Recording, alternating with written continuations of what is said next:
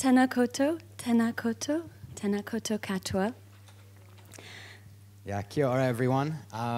We never usually get invited to speak together. Like, we're usually, one of us is in the audience being like, yeah, go, go. So it was awesome to even have the chance to be kind of seen and introduced as a couple.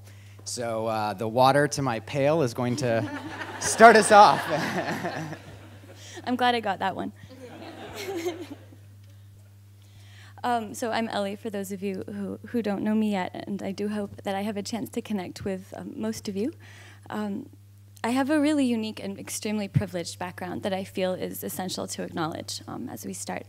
I'm the daughter of aid workers, so I was raised in East Africa, in India, in North Africa, and actually under two really quite serious dictatorships. So I grew up, on one hand, hearing about social justice at the dinner table, and on the other, seeing not only the disparity of income inequality, like firsthand, which really strikes you when you're little. We somehow numb out to it as we get older. But then also see that the systems that we've created for ourselves are really unjust, and the structural violence that they create actually seeds deep trauma. And I believe that all of us carry that in one way or another, and that part of healing, part of creating change is healing and acknowledging that piece in us and being prepared to hold space for that in others. So as we go off and talk about the different pieces of what we do and weave that together, I think it's really important to acknowledge that. And each of us, with our privilege to be able to be here, I think also with that comes responsibility. And it's for us to determine what that looks like, of course, and always. But there is, within these systems that we're trying to change, a grief, a despair, and a healing that can take place. So something that I work a lot around. And one of the things that actually kind of brought us together when we both landed in New York was in a group of friends that were just kind of fiending on all the cultural opportunities and the party and kind of being out of school in New York. We were the only two that kept being like, oh, when can we get back to Africa? Right? Like, we had each had, she'd grown up there, and I had just spent about 3 years. The first 2 years, the second and third years that I spent full-time teaching, I was at a very kind of privileged private school, but in a very depressed country, Gambia. You may have followed it in the news around its election recently. And I went there thinking that this was just kind of a step on the way to eventually like living in Berlin and writing literature and, you know, engaging in the arts that I had studied and the arts that I love. And I was just totally derailed by the experience of living in such constant proximity to like structural inequality and suffering and like gender-based violence and systemic violence. And it was just like everything that I still feel called to do and I still love to do when I'm like at rest and in peace. I was like, I could write this, but literally within, say, 800 square miles, I'm not writing that for anybody who's here, who's in my proximal community. This is not a gift for the people I'm around. I'm even actively trying to educate people up to the level that they would appreciate this experiment in literature in a language that isn't theirs. So that was a really hard place to have accidentally ended up by the fluke of where I got a job. And it totally grounded me in this idea that there's an urgency in the distant kind of suffering that people are enduring, and there's a violence in privilege when you're just kind of resting in it. And so Elie and I, after we got together, moved to Liberia, kind of down towards the bottom of challenged nations in terms of what it's come through in all of its wars. And then all the different kind of types of power that are sitting there trying to grab its resources and like play with its power and so forth. And we were part of an effort, an early effort in the international development community, UNICEF in particular, to use technology to try to change the circumstances on the ground. We're like, you know, now that there's this internet, there must be ways to use the internet to much more rapidly educate the entire population or change agricultural practices all at once. And there were some very well-intentioned efforts to come in with these huge tech projects and get the buy-in of ministries and then just kind of jam it down through the structures of the country. And these were all catastrophic failures, giant wastes of money, but they were good compost, right? Like these were, and not, you know, there's a thing, if this had been if we'd been private companies and we'd been protecting our intellectual property, I kind of think of intellectual property as like plastic. It doesn't compost very well, right? That's why there's all these people sitting around on other people's intellectual property waiting to try to monetize it again. This was real compost because, you know, UNICEF and USA, they don't copyright these things. So we had a bunch of good ideas and set about trying to figure out how to scale them. And you're going to hear that's like a theme that we're going to share with you a little bit throughout the talk. The one other thing I wanted to mention is, oddly, Silicon Valley, in the shape of Singularity University, came to recognize some of the success that the development community was having using technology and brought us there to try to make their efforts to use technology for good a little bit more grounded in global best practices. And so I do invite you to connect with me or Elie about the program there this summer, because we have a lot of control over how it's being run. And that's why it's focused on climate change and environmental issues. So if you know people that want to contribute and get engaged or participate, do find us around that point. One of the things that we see from founders, though, a lot, and from the US, which is my country in particular, is this idea of the founder being a hero, and the founder's story being all about them, which is a really interesting way of going about it. I like to not judge, but it doesn't seem to do justice to the ecosystem that's actually brought that person to where they are, or to the privilege that they're building on. So one of the ways that we look at change is to look at process instead of the single person with the single story of transformation, because what that single person tends to do is make other people think, they're special, I'm not, I could never do that. And there's a distance that's created between the change maker and the person who watches the change. That's almost makes them into a figure of authority and creates hierarchy. And so we really want, when we're looking for leaders, to encourage, and when we're growing people as leaders, to step out of that model of aren't you so special? Because the truth is we all have these seeds within us if we know how to grow them, and if we're supported in an ecosystem that allows that change to take shape. So one of the groups who I've been really privileged to work with is a network called Women Living Under Muslim Law. And they're actually a global network of feminists. They taught me to call myself a feminist. And they brought me to do sustainable leadership for them. And what I learned in doing this wellness work, it can look as simple as teaching yoga and teaching people how to breathe, but it can become also much more profound than that. Or rather, take place at a very deep level that looks unseen, because the roots of your being really do start to reorient and change when you allow yourself that space to heal. One of the things I saw from them is that they were networked, there was no authority, it was completely horizontal, decentralized networked systems that were able to take someone who was, for example, like my friend Yara, arrested in Cairo for being in the wrong place at the wrong time, next to a protest that was protesting an anti-protest law. And Yara got picked up, they realized she was a women's human rights defender, and she was in jail for a few years. And then you need to write and speak to these people and show them that they're not alone. How do you as a community support people when things get really hard? And what we realized is it's all of us together doing this. It's not one person who's going to help get her out. She's since been pardoned by the leader in Egypt. She's not there anymore. But there are a lot of people who are still suffering for their beliefs, suffering for taking a stand and saying, I'm willing to be seen and I'm willing to be active. I'm willing to take a stand for those who have no voice. And our current system tends to punish them in some way. And it's up to us, those of us who have the luxury of not being touched directly by those systems, to also stand up and say no. No. And it's a very powerful no, especially when those of us come together. So to me, when I see change, it happens at the grassroots. It happens when someone says no. When something like a spark happens in the heart that makes us angry. Why is this still the way this is? Why hasn't someone changed this already? And what I've started to notice is if I'm asking that question, why hasn't someone changed this already? Usually means there's something for me to do. Yeah, so like this, you get a long list of projects, but you also get a long list of people who are backing you up, people who are working with you, because it is not done alone. And these women, I encourage you to check them out, the Women Living Under Muslim Law Network. They are standing up for secular rights, for human rights, in some of the most challenging environments in the world, where there's Islamic fascism that has come to take over countries, Algeria, Palestine, Afghanistan, Iran.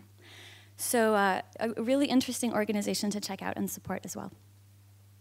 And it can be helpful too if you're thinking, okay, I'm motivated by this challenge or this problem, and then a lot of us start spinning to the idea, okay, what will I do? What charity will I start? What product will I create? To remember, like, these massive distributed groups of people whose daily experience often involves feeling unsupported, like unrecognized, unseen. If you have energy to do something, but you don't necessarily have like a particular direction or a particular gift that you wish to leverage at that point, often your privilege, your attention, your resources can be funneled directly to people who are actively and at their own peril engaged in these pursuits. So a similar situation, and yet radically different, is there's a lot of these organizations that people have started that have the potential to totally change the world, the ecology of the world, the way that villages organize, resources are handled.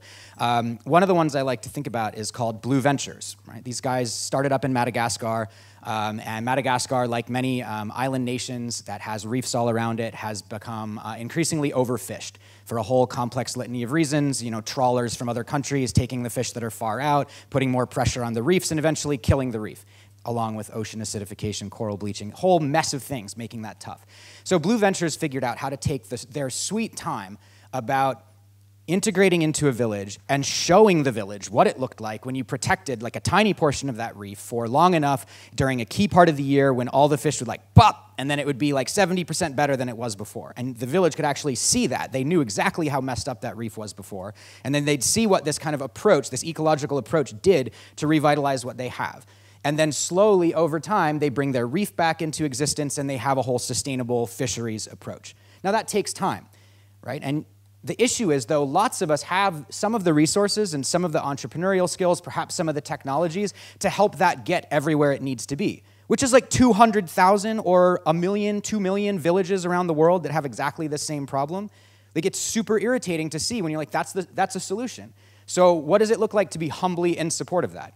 Maybe some of us don't use tech and scale things. Maybe some of us are like, well, I could take that to a village and do it there.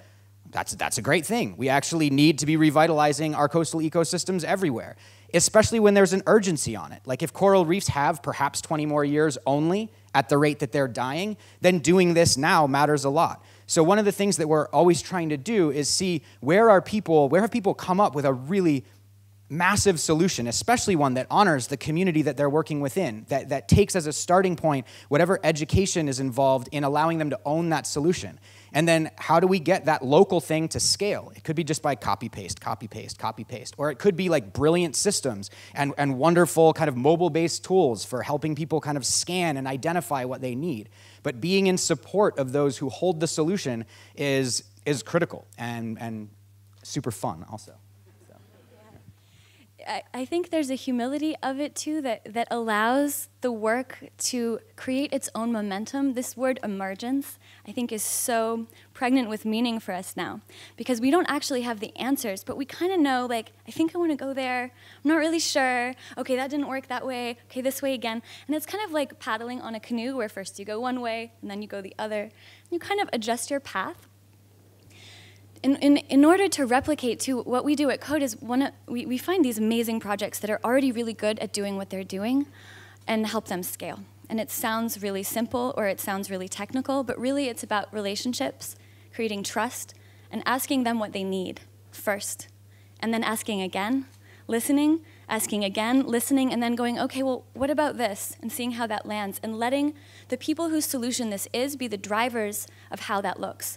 So it's very much like being in service, or for those of us that work in the private sector, thinking about the person as your client and how do you serve them. Because if they're not actively involved, if there isn't co-ownership of these things, then we're setting ourselves up as I have all the solutions, and by necessity, then a dichotomy is created where you don't, and then you need me. And isn't it great to feel needed? We see a lot of the charity models working on that, capitalizing on the fact that I have so much, and I'm so generous, and so I'm going to help you, and aren't I so wonderful to do that?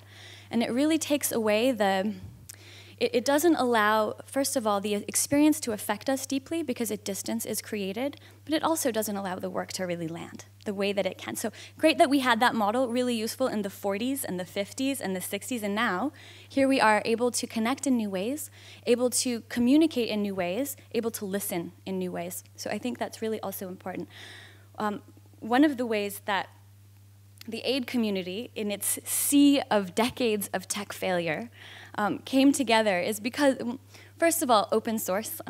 Because we were open source, we were allowed from our organizations to talk about the failures, where normally you would have a PR or a media team, especially at UNICEF, saying, oh no, that's not how we say that. No, you can't say that. You can't tell them that.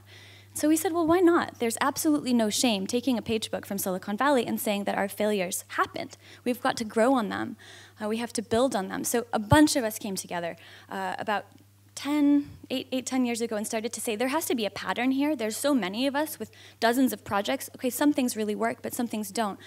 How can we develop design principles that can inform our work about how to do this impact thing using tech?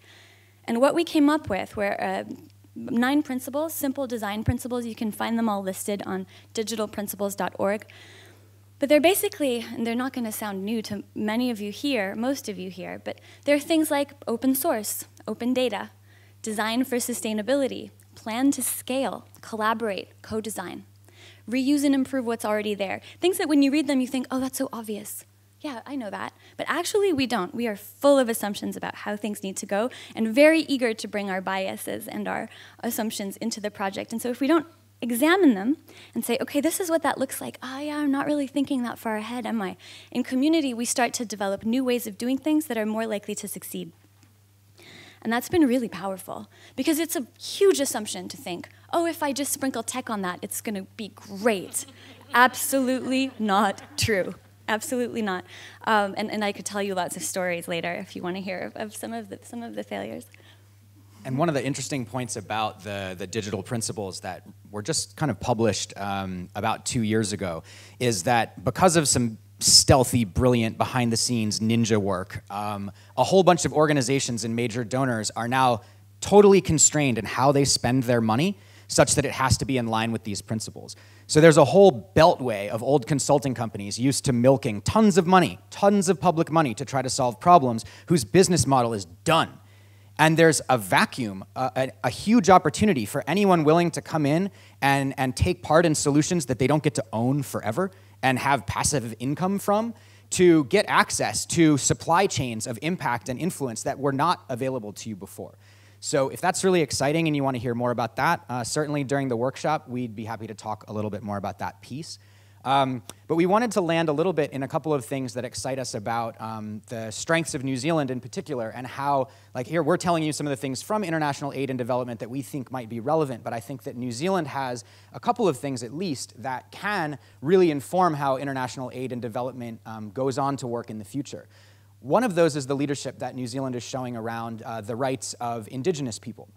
The idea that the indigenous people of a nation become ambassadors within and officially recognized by international aid and development, that making connections between indigenous people in different countries is part of an official policy of helping one another and learning what their practices are, is something that I think New Zealand is one of the only countries that could try to take such a step. It's the only country that has matured to the point in this issue to take leadership in it. And coming through international aid and development with it is an easier way than coming through the front door. That's still very much a back door where by the time people realize that, oh my God, like the Native Americans in Ecuador own a ton of their rainforest now. How did that happen, right? That kind of stuff can happen more easily through international aid and development than on the floor at the UN. And similarly with what New Zealand has done, granting legal personhood to a river and soon a larger national park, that sort of stuff belongs very much in the toolbox of foundations and international organizations that are looking for more permanent ways to protect that which is vulnerable and needs our support. Also, Aotearoa, New Zealand, the first country to give women the vote. So I see there particularly being a real avenue for gender leadership, because we still have more than half of the world's population not having equity, experiencing disproportionate levels of violence, and really that affecting economic outcomes. Sure, it's easy to argue that when you're talking to power, but really the social outcomes are what we care about. Another piece that I'd like to bring as we land this here is this idea of change being at a different level than the systems that created the problem in the first place, right? There's that Einstein quote we've read, you can't solve a problem at the same level that it was created. And I often think about that because our culture and our language in English has taught us dichotomies. It's either black or it's white. It's right or it's wrong. You're in or you're out. And it's a very unhelpful way of thinking about the future. It makes us enemies of each other quicker than we even realize. And so where I sit and leading the wellness program at Singularity, where we do have a lot of corporations and governments come, I noticed when I first started doing that work that it would be so easy to tell them that they were wrong and to come at them as, you're the problem, it's you. But of course, with, you do the thing where there's 3 fingers pointing back at yourself, and I really had to sit with myself before I started to do this work and say, Elie, you cannot do this way. This is not going to work. I had to find the parts of me that I was in opposition around and use the opportunity when I feel like going at someone who I feel I'm very justified to do so. I could tell you all the reasons. They're good reasons. You'd probably agree with me, many of you. But it doesn't happen that way. The minute that I go for the jugular, the minute I start to point and go, well, it's you, or you're wrong, this space between us of heart space, of connection, is gone. And they are no longer safe to be vulnerable. Whoever they are, arms dealer, president of a tuna fish company, no longer safe to be vulnerable. And if I've made them wrong, then I can feel really good about myself. Whoever I'm talking to, wherever my work brings me, if I can sit and hold space for them where they are without judging them, then I've created a space for them to be vulnerable. And that vulnerability may show up or it may not. There may be a conversation impact that I see, or it may happen 10 years from now. Maybe nothing happens. It's not up to me. What's up to me is what I bring to the conversation, to the situation. And if I can stay out of opposition with those people, magic happens. I've seen it, and it is amazing. So I would like to encourage, as we walk towards our own wellness, as we walk towards our own ability to affect change, that we look at it as we're all in this together. We sink or swim together. We're all on the same boat. So thank you so much.